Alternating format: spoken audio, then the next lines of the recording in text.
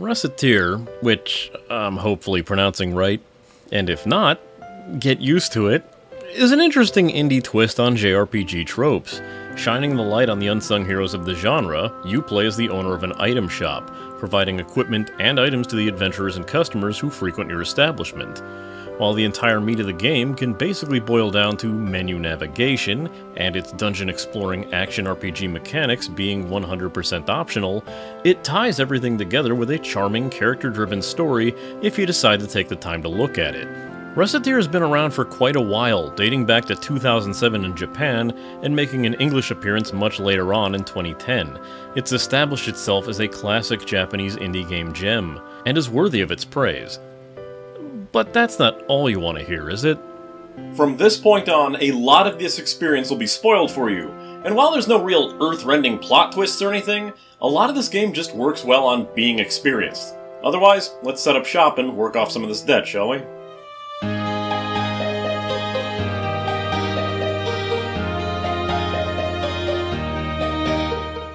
This Recettear review comes to us now thanks to the generous backing and request of Arthur D. Gonzalez-Martin, who requested this title most favorably among a few others.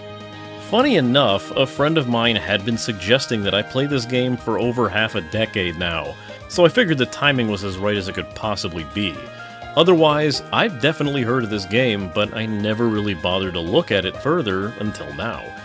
Its origins, specifically the story of its localization, is rather impressive, and definitely shows the level of passion that one can find among indie titles, as the game, with the original creator's backing, was translated by two people who met via the Something Awful forums, and calling themselves Carpe Fulgur. Even with some of the liberties that they took with the Japanese script, like altering Resette's obnoxious Naruto-level verbal tick of shouting yatta to punctuate her sentences, instead having her make up random words by combining them with yay, the game performed much better than they expected it to once it was finished, with a surprisingly high demo-to-purchase rate. Well, that was a fun skimming of the Wikipedia article. Now I'll just go on to my thoughts and quit pretending this show was ever about giving out history lessons. Recettear has a pretty interesting art style, reminding me of PlayStation-era JRPGs, where the sprites are usually drawn chibi-style, has some odd choppy 3D rendered animated models for enemies, and textured polygon environments. There's also plenty of recolors, as expected from the RPG genre, but there is plenty more enemy variety than you'd expect. The style all seems like something that wouldn't mesh together, but it brings back a lot of fond memories of the time that this was a fairly normal look for these games. Of course, the game has tons of artwork for conversations that fit the very out-of-context running gag I had in MMO Grinder. You know, super kawaii! Artwork only changes expressions or positions with a quick cut to fit whatever's being spoken on screen, typical of the style of a visual novel. Musically, it's one of the most upbeat games I've heard. Even the boss music gets more down to business and is peppy by proxy despite its darker tones. The shop theme is almost saccharinely peppy, and you'll be hearing it quite a lot, but it all fits the tone, and I find myself getting into it after a while. The sound work holds together alright, with plenty of fitting sounds to go with the actions, especially in the dungeons, where blades will clang against walls, give solid impacts, explosions of bombs and traps will end up shaking the screen, and Recette and your adventurer of choice will punctuate the action in their native tongue. Even story scenes get small snippets of Japanese dialogue, and there's a completely sung-in Japanese version of the theme song that you'll hear if you let the title screen idle or the credits roll. It's all very well acted as far as I can tell, but there isn't exactly that many of them. Take a drink every time you hear Daijobu or Ganbatte and you'll be dead by floor 3. Though I've occasionally found Tear's voice tends to overwrite itself when skipping through its dialogue, and advancing the text is kind of this loud thwap of paper being flipped, like you're being slapped in the face with a stack of leaflets. Otherwise, pretty sound work all around. Naturally, being a game about a girl running an item shop, you do a lot of running an item shop. You can display the items you've acquired on counters, take customer orders, requests for specific items, and purchase items from customers to flip for a higher profit. You're Recette Lemongrass, and this is your pawn shop. Well, it's your dad's. It's his house, at least. He left off to go adventuring and decided to saddle you with the massive debt that he'd acquired. So if you don't make that profit, you'll be out on the street and have to start the game over again. The best way to do so is to find out how much to charge each customer by choosing an appropriate markup level. Tier claims that 130% is the average, but that's a pretty high estimate. It's probably better to shoot for 120, and it'll completely depend on the customer, but once you get into the flow and figure it out, you'll rake in the cash in the combos. There are plenty of NPCs that you'll meet in your economic endeavor, but the 4 generic types and their many clones consist of the man, the woman, the little girl, and the old man. The man will usually accept prices near 130%, the woman 120, the old man 125, and the little girl 110. This can fluctuate greatly between characters for a while, depending on events and the time of the day. For example, the woman is far more stingy at night when it comes to shopping, while the old man seems to hate getting up in the morning. The key is to understand who's willing to buy at what price, while still gaining a profit, and keeping a combo of successful sales to rapidly raise your merchant level faster. Keeping up this combo, you can knock out a few levels in a day. If at any time a customer refuses a price, even if they purchase after a haggle session, that combo meter is broken and you'll have to start it all over. There is a lot more to it involving town events, the shop decor, personal relationship to the customer, but any wiki or ultra fan of this game will have you covered. This is a review and opinion show, not MMO Grinder, so I don't have time to explain all of this crap. But sadly, the game doesn't do too well in explaining it either. So take a lot of that fan advice to heart. It'll help immensely. Not that this aside is gonna curb any of those you forgot types. As you gain more levels for your shop, referred to as your merchant level, you'll have more options available, like being able to expand your store, change the decorations, carry more items out of dungeons, and convert tables to vending machines. Ah, yeah, there's dungeons! And the surprising thing is, dungeon crawling is 100% optional. Really! You can head into the game opening to the end credits without ever setting foot into the combat system. It's ideal for people who enjoy the story and aren't all that into combat, and you can reliably get by just buying and selling items, while making for a very boring any percent speedrun. If you plan to enter dungeons, you need to head to the Adventurers Guild. You'll get your starter character, Louis, without much effort, and unlock more characters through playing and completing the dungeons. Louis fills the knight or tank role with tons of health and a wide-sweeping sword slash, a projectile-blocking shield, and a couple of super moves in the form of a spinning slash and a projectile blade. Basically, Link. A perpetually broke, unlucky, and scarf-obsessed Link, but Link. Later you meet Charm, a speedy thief, and the best character, Fight Me. Spellcasting arrogant boy Caillou, archer elf TL, and the directionally challenged lancer Nagi. You can acquire these adventurers for use in dungeons once you've obtained their business card, which is usually given to you after they've become loyal customers. There's a few more to discover as well, some through specific event unlocks, or progress throughout the dungeons, which also require their own unlock mechanics. Each character has their own stats, moves, special moves, and equipment sets, and offer up variety in playstyle that the dungeon's basic fight through 5 floors to a boss, then leave or continue mechanics sorely lack. Each dungeon contains layouts that operate the exact same way, regardless of environment. Since dungeons are also a means to getting loot to sell for essentially free, there is a massive limit on just how many things you can carry out of these dungeons and how often you go delving. You start with 20 slots and don't really gain a lot more as you continue, and you'll be playing item triage as you head in deeper. There also seems to be a mechanic in that you can earn better items if you continue on, rather than just how deep you start.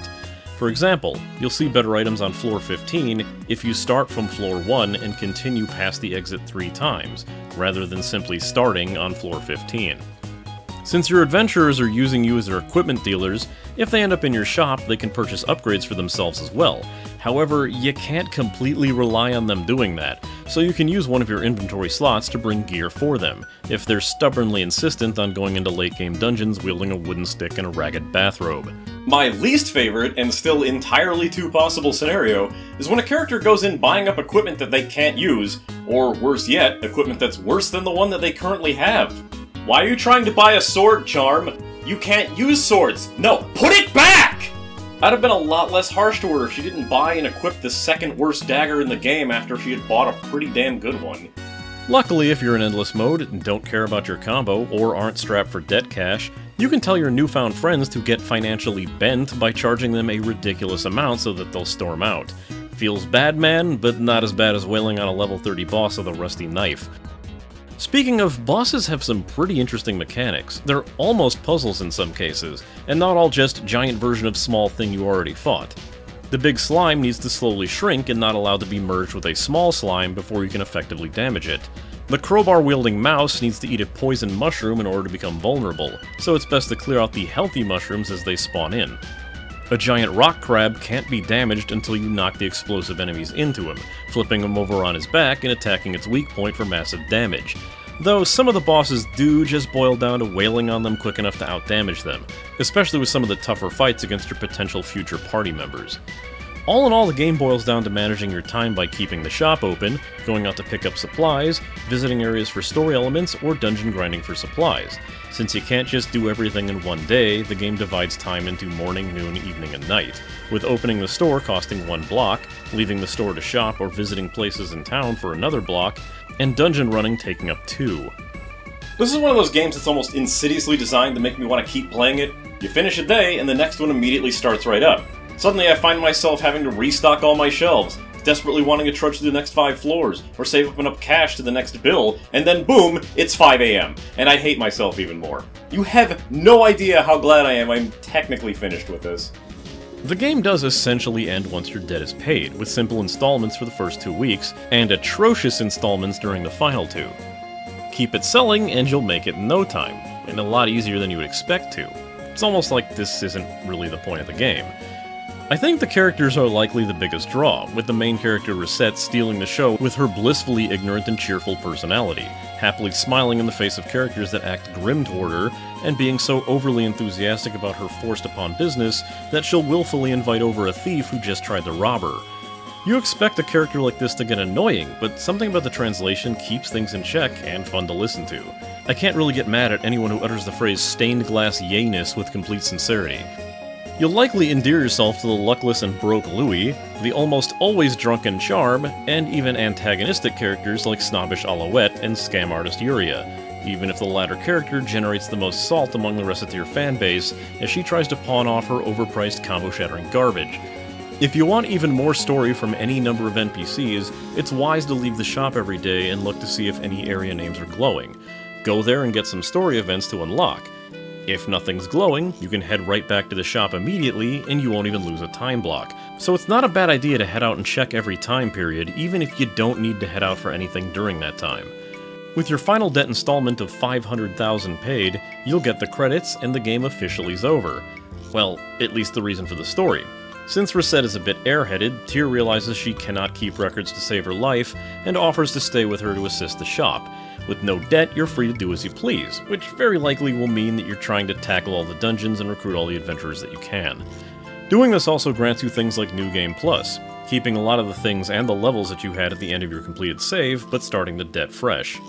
If you like being stressed out, there's also Survival Mode, where debt compounds every week and cannot be paid off ever, designed for high-score bragging rights. Both modes offer up instant access to any adventurer who gave you their True card, usually the adventurer that you favored most while playing, so I ended up with Charm's True card once the credits were over. It's also apparently possible to get Louis' True card at the end of the game, and seeing as how the minute you set foot in the Adventurers Guild, you start with Louis, achieving this card is what we would refer to in the medical industry as fucking pointless. In fact, Endless Mode does seem most suited and geared for completing the dungeons. There are even characters and dungeons that will not unlock unless you've entered Endless Mode.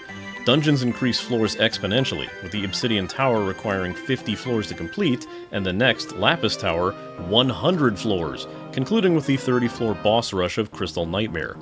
And, frankly, I don't have time for that right now. Don't get me wrong, though, I'm going to keep playing this, and I look forward to seeing more of the dungeons. But I think that you'll know exactly if you want to play this by the time your first debt payment rolls around. And with that, I'll say the obvious. Recettear earns an easy go rating from me. It's an indie classic for a reason, and does things from a perspective that no other JRPG seemed willing to do, helping it stand out from the greats that it's been inspired by.